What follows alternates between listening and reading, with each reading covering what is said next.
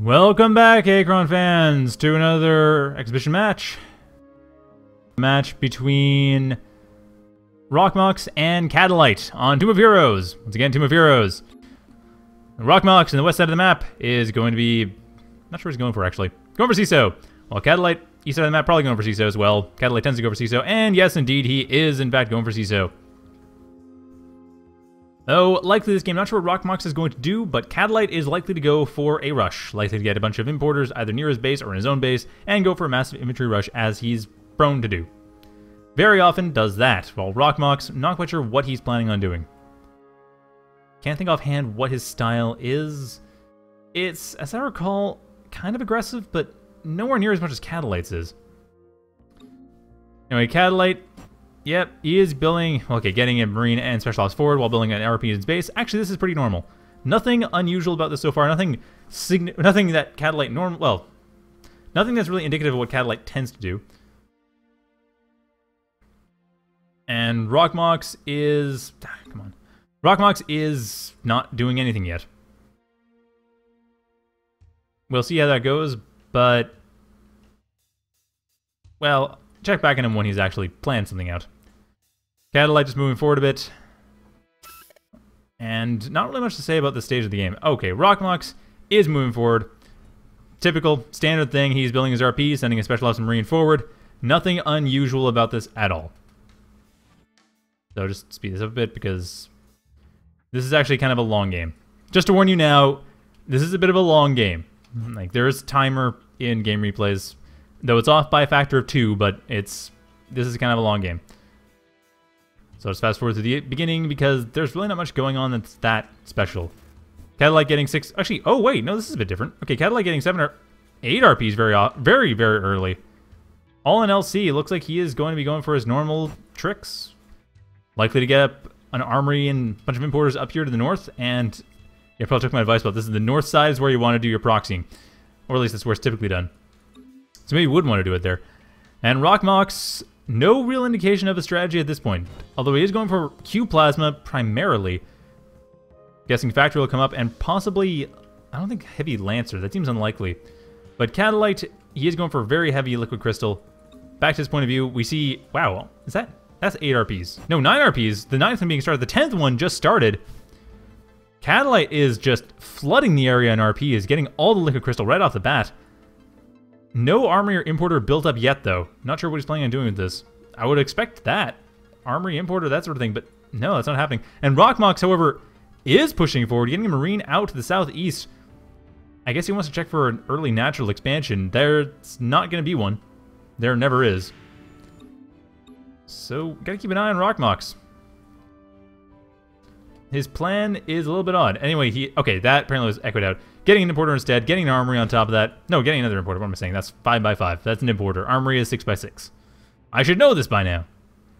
Apparently I cannot count. So Catelite, he is getting hit pretty heavily by Rocmox. Like I said, has been building nothing but RPs, and RPs cannot fight back. So not much to be said about this. Catelite's likely to start building some units, get an importer up, or an armory or something. He actually has echoed out his units back to base, so... looks like Catelite will have his units in his base when he needs them, though maybe not. We do see past the red time, or after where the red time was crossed, that Catelite is up in Rocmox's space, or in his base, destroying his RPs, which, okay, going for factory, so Rocmox is likely to go for a bit more in the way of Lancers and ATHCs.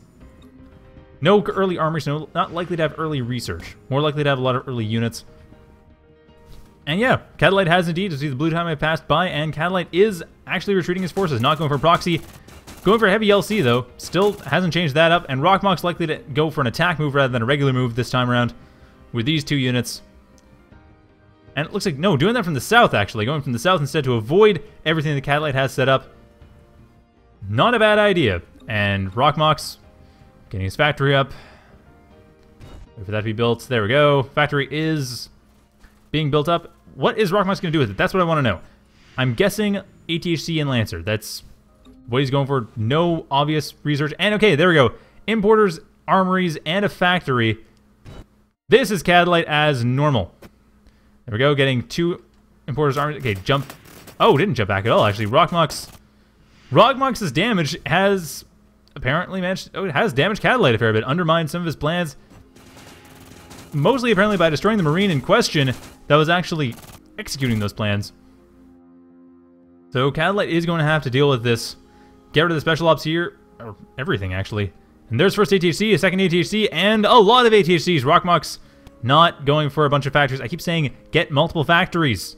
You just build more than one factory. It's more efficient that way. You get 2 ATHCs at the same time you normally get 1. With the resources you have, you can get away with it. Cybernetic Pony is the only player who actually does this. Thank you, Cybernetic Pony, for... Actually, no, never mind. Catelite's doing this too. Catelite and Cybernetic Pony are the only CESO players that seem to actually understand that it's better to have more factories and armories and just production buildings in general. That queuing up units is a bad idea. I realize that there are RTS games like 0K, the other game I cast, that have really no reason to build multiple factories except for different types.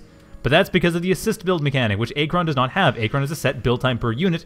Thus, if you have the resources and you're still queuing, that means your bottleneck is in the number of production facilities, and you're going to have fewer units than you could otherwise have, and thus be at a disadvantage if you don't build multiple production facilities. Most RTS games are actually like this. Achron being one of them. Anyway, Catelite and Rocmox going up against each other. Rocmox, however, did manage to get units faster. He got units sooner, so at the very least he has, even though the growth rate is higher for Catelite, Catelite's not actually building any units. Rocmox, however, is, and I've heard arguments about how Chrono Energy does affect multiple factories, and I've mentioned before, macro in the present, but also that may reduce the optimum number of factories, because there's that, and there's also that you don't want to leave yourself open undermining, but that doesn't set the optimum factory number to 1. It's probably more like 3 or 4. Or at least doesn't necessarily set it to 1. At any rate, Macrofab is being built up on top of this, and Catelite basically still has his plans running as normal. And there we go. Now we see the growth rates coming in for Catelite. Getting 2 ATHCs as quickly as Rocmox can get 1. So, although admittedly, Catelite's also well ahead in resources. For Rocmox, if he can queue, he can build multiple factories. Getting a couple Lancers as well. And, yeah, Catelite fully defending against this, pushing back everything Rocmox has. A nice comm center, too. Just to rub it in, I suppose. Just to have that much more vision, just to know exactly what's going on.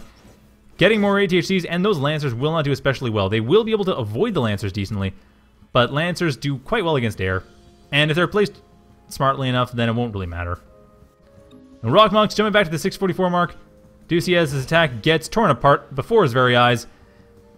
Setting up another set of Lancers. Surprisingly, not a whole lot of economy, not a whole lot of production. Rocmox is being extremely aggressive. I thought it was just only a little bit aggressive. But no, he is very aggressive. Catelite's actually been playing much more economical this game. He's been playing for the long game. Rocmox is trying to end this quickly, and honestly does not have the units of production capacity to do so. It's 7 minutes in the game, and 1 or 2 Lancers is not going to beat it. It's not going to do it. Although admittedly targeting the importers wouldn't be a bad idea. That should probably be the best idea, to kill the importers first. Doesn't look like that's likely to happen though, and Rocmox is going to contend with the fact that Catelite does have a better production base. And better economy, even with the Lancers attacking it. Still has a better economy.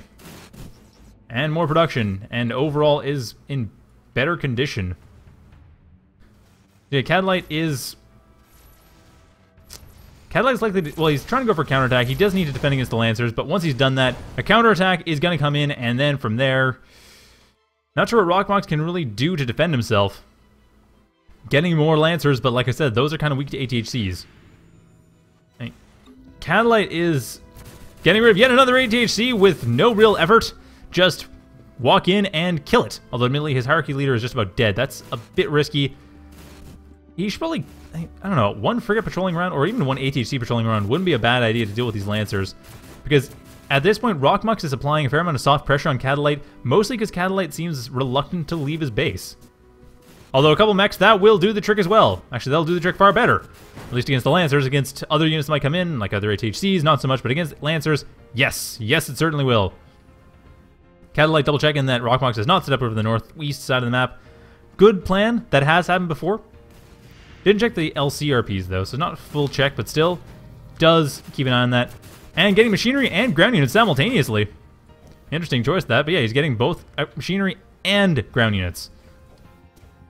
No Mar-tanks built up quite yet, so I'm not sure where the ground units is coming in yet. He'll probably get Mar-tanks afterwards and then use that. And getting Gate Tech as well, or just finished Gate Tech. Never mind. Okay, Catelite's just researched everything. Well, except specials in aerospace, but those are hardly ever researched. Teleporter is up. No Chronoporter quite yet, though. Catelite... Never mind. Chronoporter to the north. There we are. That's what I'm looking for. We have our Chronoporter and our Teleporter in the main base, while Rocmox, he has expanded over to the north, getting a factory to the north as well. So a little extra protection in case his main base is destroyed, which is not unlikely at this stage. Catelite has a much larger army, has Gate Tech. Rocmox has a smaller army, has just a factory. This is bizarre. Anyway, Catelite, gotta say, he does have the army for a Chronoporter. One important thing to point out, as I mentioned before, that you do kind of need an army in advance of getting a Chronoporter. Catelite has an army. Army of ATHCs, but at this stage in the game, and given what Rocmox has built, that's just fine. That's absolutely perfect. Catelite is in a good place right now. He is in very good shape. Rocmox, on the other hand, he does have the expansion to the north, which is useful. He's going to have better long-term economic prospects, being that Catelite has already mined out 2 of his LC crates, and the last one is halfway down. Catelite is being somewhat contained. Like I said, a bit of soft pressure from Rocmox this entire game, keeping Catelite from really attacking, which Catelite needs to do. He needs to break out and attack. But no, he's playing the turtle game, and that's a bit of a problem. Rocmox, like I said, has this north base, so a bit more steady economy. Not as strong of an economy, but it's going to last longer. Though, Rocmox not taking advantage of the contain to expand further. Clearly not confident he can, although he has no armies with which to do so. Let's should get one of those. You know, get an army, get a couple more Marines. If he loses this Marine, he's actually... Well, okay, loses that Marine and the mech and the factory, then he's dead. Mechs can build armories for that very reason, just so you don't lose if you're out of Marines. And Catelite getting attacked from the south. Rocmox has moved in, going for a fairly powerful attack. Catelite does see this, and how does he respond? I want to know. He has a lot of defensive units in place, but has not yet chosen to respond. This is really strange, and what the... I just noticed a bunch of dots on the screen. I don't know why. Sorry about that. Very unusual. Anyway, oh, never mind. This is my monitor. Sorry, I got distracted. Thought those were the dots. Sorry, I should explain.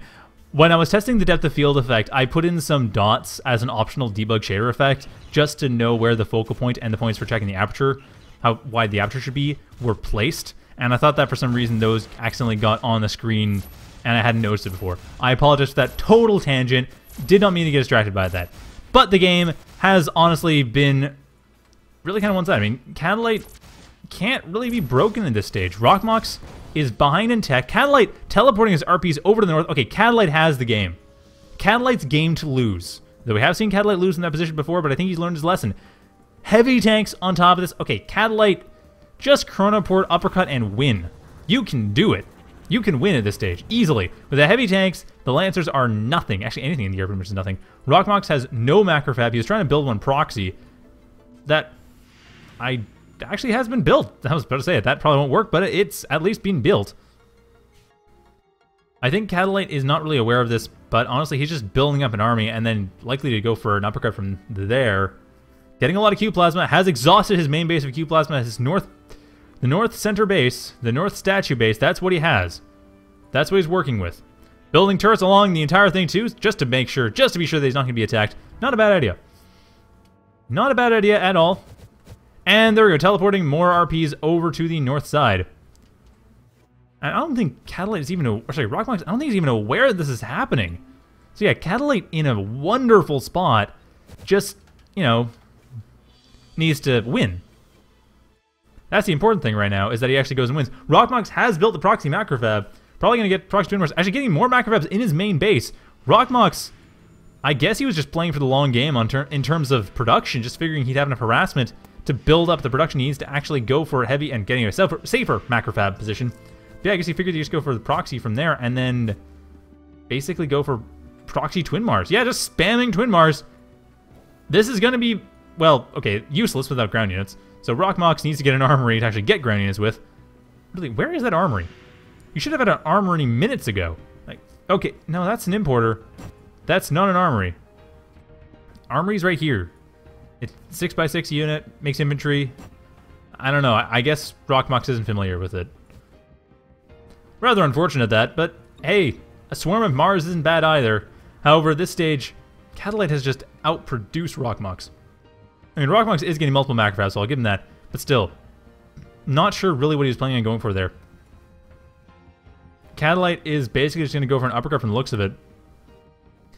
The only hard part is the fact that he can't easily uppercut with this many units. But you know, an edge attack would do just... I mean, honestly, teleporting all these heavy tanks into Rocmox's base, that would win the game. Pretty much anything at this point Catelite does aggressively will win the game, honestly. And Rocmox getting macrophags... Actually, yeah, macrophags spawn macrophags, and Martanks spawn Martanks. 2 of his macrophags are done, and 2 proxy macrophags as well as 2 in-base macrophags.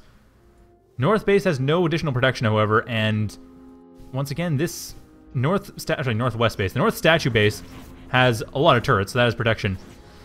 No production though, but still, it's just still not getting ground units. I wonder what Rocmox is thinking. He's just going for tons and tons of Martanks. Main base hasn't built up yet, but yeah, he's going for all the Martanks. Catelite, on the other hand, getting more heavy tanks. He has 8 so far, and these should do just fine against the Martanks. Even against Twin Mars, they have enough health, they'd probably do okay. Although air units are always the best bet. And Catelite could go for that if he wanted to. Though at this point, can he even chronoport back? I don't think he can chronoport back all these units. 350, okay, he can with these 5. But on top of that, with these tanks, no, that's not going to happen. That's 560. Yeah, that's not going to work out. Rocmox just... Okay, why is Catelite not attacking? I don't understand why Catelite is not attacking. He's just getting more and more units. Building up more of my heavy tanks. I gotta say, I mean, that's good to do, get more units, but he could just kill. He could go in for the kill. Catelite can win. Catelite could win 3 minutes ago. Catelite could win 5 minutes ago, because there's actually 2 minutes of time between where we were looking now and the unplayable past edge, or a minute and a half of time. He could win. That's what's frustrating me. Catelite, okay, now he's moving in for what looks like a chronoport plan. Rocmox, however, has quite a few. Wow, how many... He's got about a dozen Martanks. And a couple of frigates as well, just for good measure. Not that's going to matter too much, but yeah, a couple of frigates as well as the Martanks. And Catelite about to chronoport these heavy tanks. Or, I think so. Yes, he is. He's getting them into the chronoporter range. Will be chronoporting those. However, Rocmox moving into the Martanks, trying to go in for destruction of Catelite's entire base, and that's actually going to be... Wow. Really? That is surprising. Really good timing, gotta say. I mean, Catelite can obviously chronoport back these heavy tanks and save the base, and it's not going to matter, but that is good timing on those Martanks, right as the heavy tanks move out of the base. And, I see. Catelite going for a permaclone, killing off the chronoporter right as he gets in there. Basic Grandfather Paradox permaclone, but, oh, it's simple. Simple thing, will work, or should work, depending on the timing. Looks like it will, though.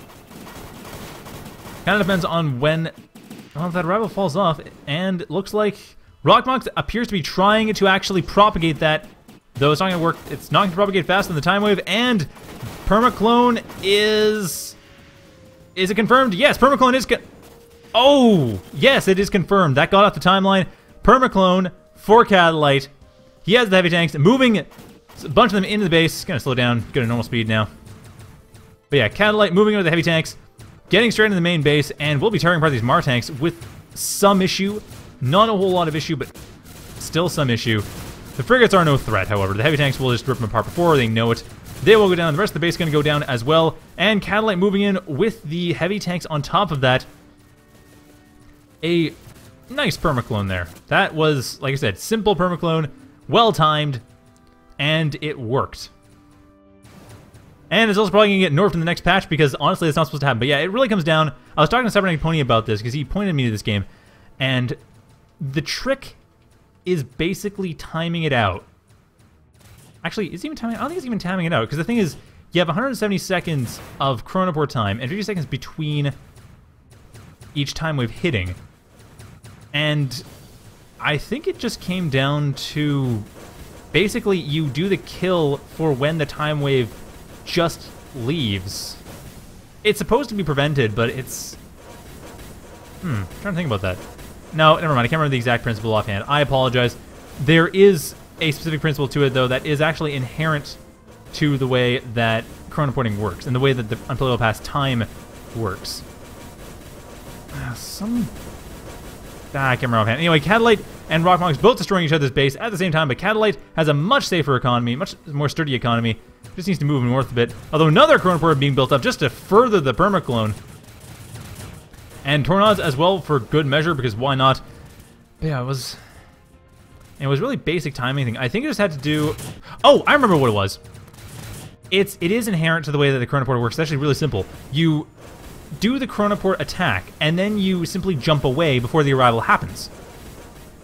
So the chronoport arrival ends up on the next propagated time wave, and because of the fact that the next time wave after that is going to happen 50 seconds later, and the arrival is less than 50 seconds away from the left edge of the timeline, it will always fall off the timeline. Always, always, always. Provided you jump away from the chronoport when it happens, and you have an uppercutted attack order on the chronoporter itself by the chronoported units. They will end up destroying the chronoporter. Like, they'll chronoport back. We'll see it soon as well. Basically, they chronoport back from near the edge. It hits the end some point in the past, but it doesn't matter. It hasn't propagated yet. They jump away from the propagation, so they don't, or at least they don't follow the units back in time. But jump away from the propagation is even better, but that's not quite so safe. Anyway, they don't follow the units. The units end up getting hit in the next time wave, which is somewhere less than 50 seconds away from here. And then the following time wave, the second time wave across that point, is going to come after the point in time has fallen off the timeline entirely, thus making it permanent. And then after that, it all works. But yeah, so as long as the chronoport arrival happens basically not observed by the player, then it won't end up happening off the timeline, and these units end up just destroying themselves, like annihilating themselves utterly, which can happen. They have to be careful about that sometimes, especially when you're trying to play with paradoxes. But yeah, with that level of control, basically it works. So yeah, I think I'm not sure I'd really fix that offhand, honestly. I suppose having arrivals be a self-propagating thing, like as soon as the arrival happens, is just when it chronally happens, is automatically stuck onto the timeline. That would probably eliminate all the paradoxes, although admittedly that would also screw up a lot of stuff. I mean, if that happens, destroying the departure would end up annihilating the arrival as well. So it's a bit tricky. But anyway, Catelite looks like he's about to go for another permaclone, and Rocmox has pretty much lost his base. He does have another couple importers and macrofabs over to the south, but he doesn't have much savings to work with, and 8 Martanks and a couple frigates. That's about it. Well, Catelite has... Okay, never mind. He has some economy. I forgot about that. Rocmox does have the northwest base. Catelite has not attacked to the north yet. Surprising that, but he hasn't. And an importer could be built. I mean, an armory, I should say, could be built for more Marines, for more RPs. And also, Catelite has lost his original main base. The statue base is definitely his main at this stage. There's no question about that. And he's getting some backup production. So Catelite getting backup production here. He's getting backup armory, getting backup macrofab. Everything's backup. Everything's good for him. But for Catelite, not so much. Catelite does not have any way of getting additional RPs. And he's losing his Martanks to units that are basically not going to matter so much. I mean, Catalite's going to chronoport these back. He's going to permaclone them. And then from there, it's no big deal. He's going to have that many more units. As long as he has this chronoporter up, it's fine. And even if he doesn't have the chronoporter up, he has enough money. Look at all the cash he has. 1,000 LC, 2,700 QP. This is on his side, and Rocmox has just disconnected. So that is game. Actually, that's shorter than I expected. Yeah, I don't think anything really would happen at this point. Yeah, Rocmox DC'd. Apparently, Catelite didn't notice, but... yeah, that is game, so rather unfortunate. And I guess Catelite just wants to kill off Rocmox because why not? He's won, but yeah. And now destroying the proxy base. So Catelite well aware of the proxy base, getting rid of that. That'll be gone soon enough. And it looks like Catelite accidentally chronofragged himself when he chronoported that last time, but he does get rid of Rocmox's base over to the southeast. And will likely get rid of it over to the north as well, thus eliminating all of Catelite's forces and, sorry, all of Rocmox's forces and winning the game. But that's all there can really be said about that, and that is basically the game. That really did end sooner than I expected. But yeah, so really simple chronoport technique. Unfortunately, we didn't see it a second time. I kind of hoped we would. but we did not. Yeah, it's quite simple to do, and it's pretty much inherent to the way it happens. As long as you don't follow the chronoport and you have the units attack the chronoporter, it's basically going to work. Like, provably going to work. Every time. I don't know what could be really done about that offhand. But yeah. Honestly, this could happen for Vecchio as well. Vecchio can do this. Grecum can't. Ironically enough, once again, the Masters of Chronoporting are not the strongest at chronoporting. It used to be Vecchio was stronger because of the way they could jump around more easily between chronoporting and teleporting. But yeah, Grecum is the only species that cannot do this trivial chronoport technique. Or sorry, permaclone technique. So that is game, and that is going to, well, I think it's going to be it for me tonight. That's all I had planned. I don't think there are really any other games that were of a reasonable length. Yeah, all of them were pretty long. Let's see. Yeah, they're all pretty long. Okay, well, that is going to be it for me tonight. So hope you enjoyed that. Thank you all for watching, and have a good night, everyone.